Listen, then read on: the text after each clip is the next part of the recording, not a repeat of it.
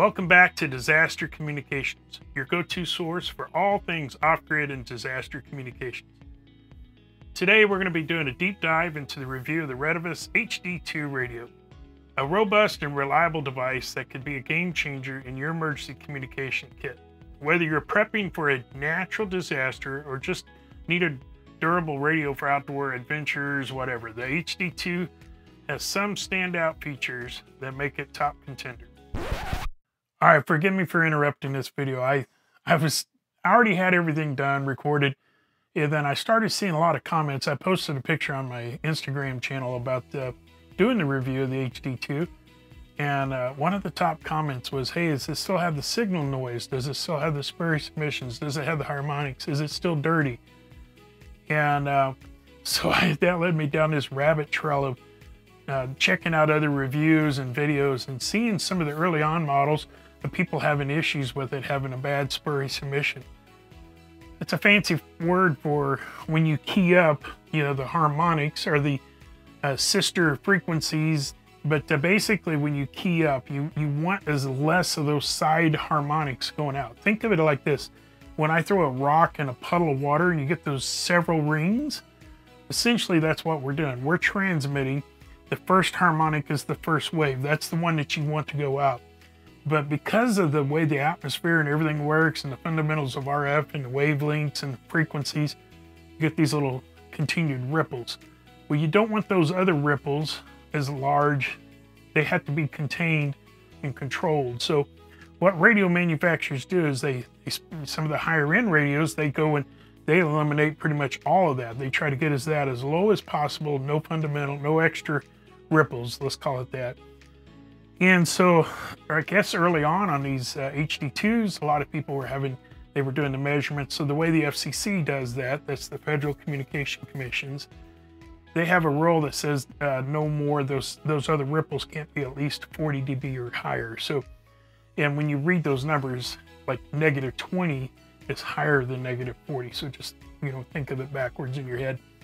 So I like many people, went out, I bought me a little tiny SA signal analyzer, a little cheap thing off of Amazon.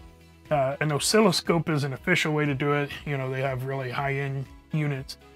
And so I thought I would do the test myself. I kind of watched how other people were doing it, and I wanted to know for myself, what was going on here. And one of the videos pointed out that they couldn't find the FCC ID number online. They were kind of hinting to maybe that being a false ID number or something.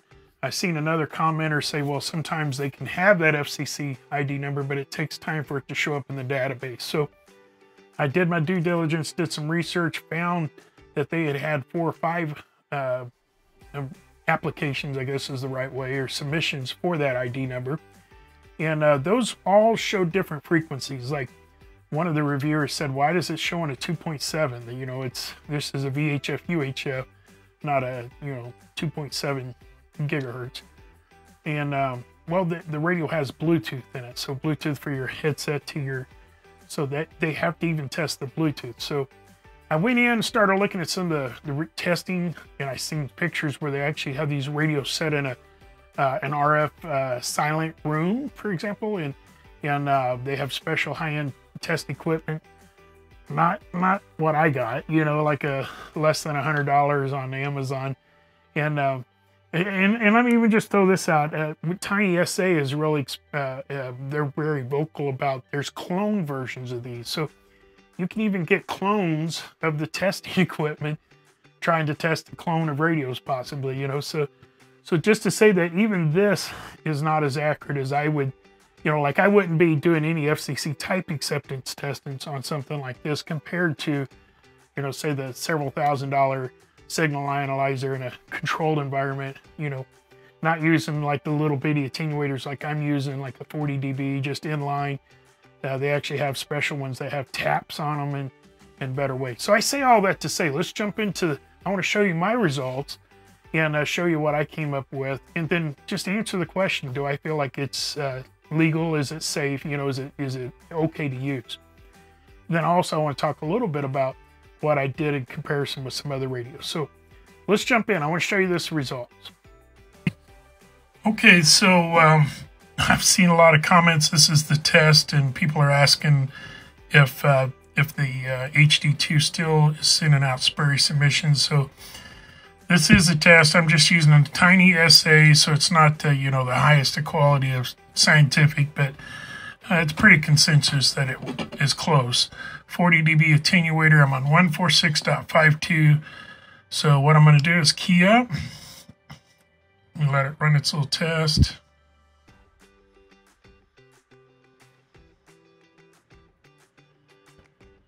And give it a couple times to let it settle in.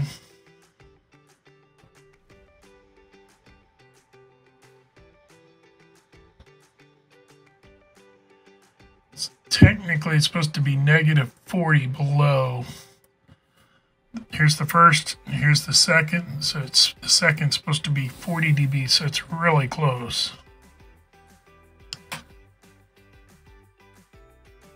So it came out just under the 40 dB, so it's really close.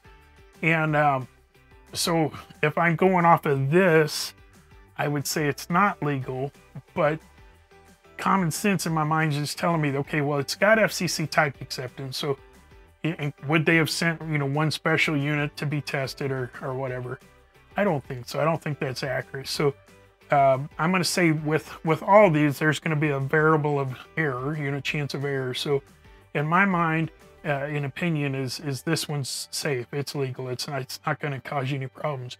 Where it would cause problems, and the reason the FCC is so important about keeping those spurious wavelengths out and down, is those ripples, they'll travel up frequencies as they go out from the fundamental. So from the initial rock drop on out, those frequencies go up and down likewise. And could even get into, like, let's say some of the police radio frequencies and interfere there.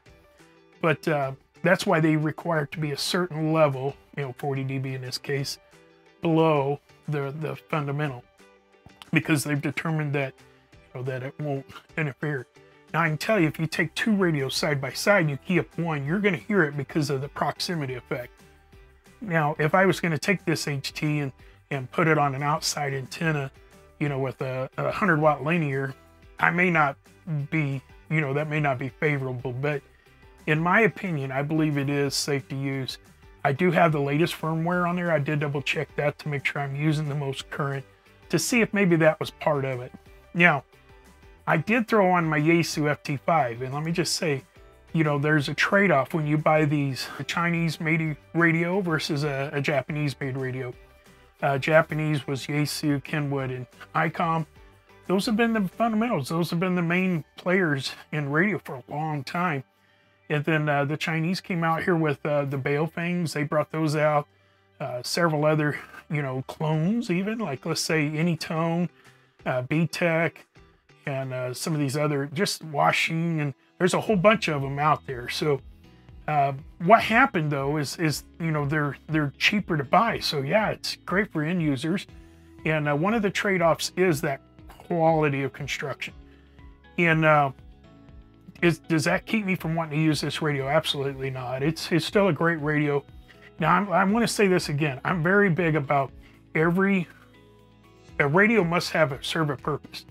So I've got a lot of different radios. I've got my Yaesu, I've got my Ailuncos, I've got my Kenwoods, HTs, I've got Anytones, I've got some B-Tech, you know, I've got these Retevis, and for me, the radio serves a purpose.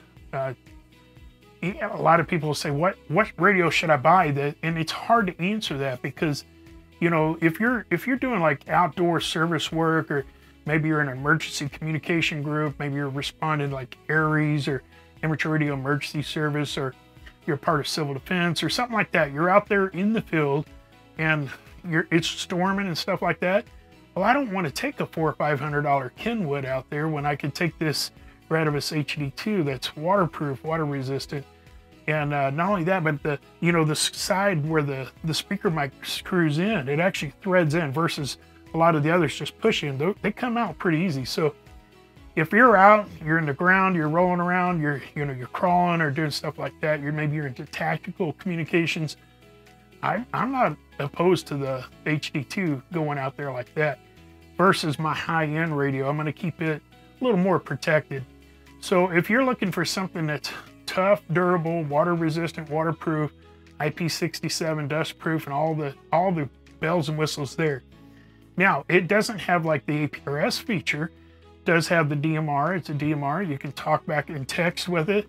It does do encryption, but it doesn't have the APRS full blown like the, let's say like the Anytone or the BTEC does.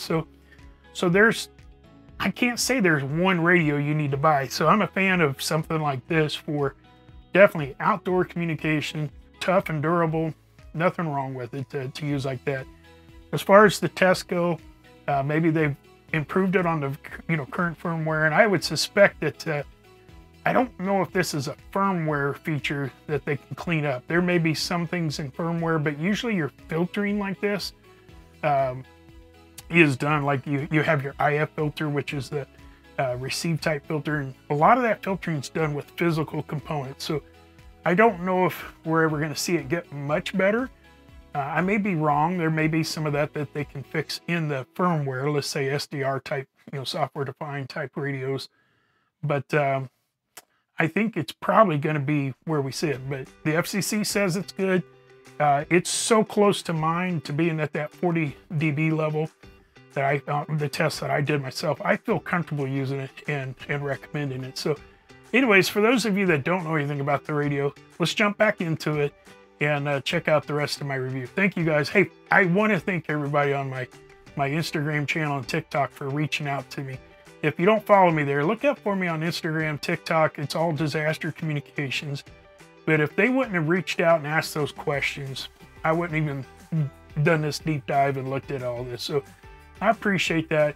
It's my slogan's get information, give information. So several of you gave those questions. Hey, there may be an issue with it. So what I've done even since then is still using the same little testing unit, the Tiny SA. I went and checked some of the other radios and stuff like that. And I will say some of the other Retevis radios that I've tested here, they passed no problem at all. They were well below that. So that threshold. So just to give you a heads up, I'm really glad I did that. This is something I've never really done a lot in ham radio. I've never owned an oscilloscope. We call them oscopes. And so buying this little SA kind of helped broaden that knowledge base a little bit. And it's good for us to know. A lot of times we trust our manufacturers to give us that, but just know that there is a lot of clones in the Chinese radio market. So it's good to kind of double check that and be safe and make sure we're not out there causing harmful interferences, is the way the FCC calls it. So thank you all, and let's jump back into that review. Let's start with what sets the Retevis HD2 apart from the competition. First of all, it's got IP67 waterproof rating. It's kind of a new thing for a lot of radio devices. I've not seen this too much. The Retevis HD2 is designed to withstand the elements.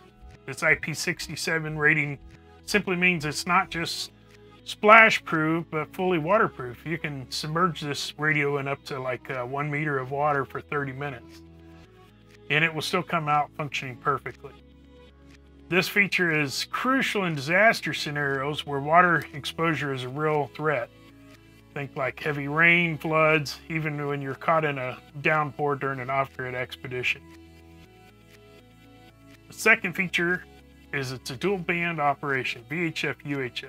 The HD2 operates on both VHF and UHF frequencies, providing you with the flexibility in various communication scenarios.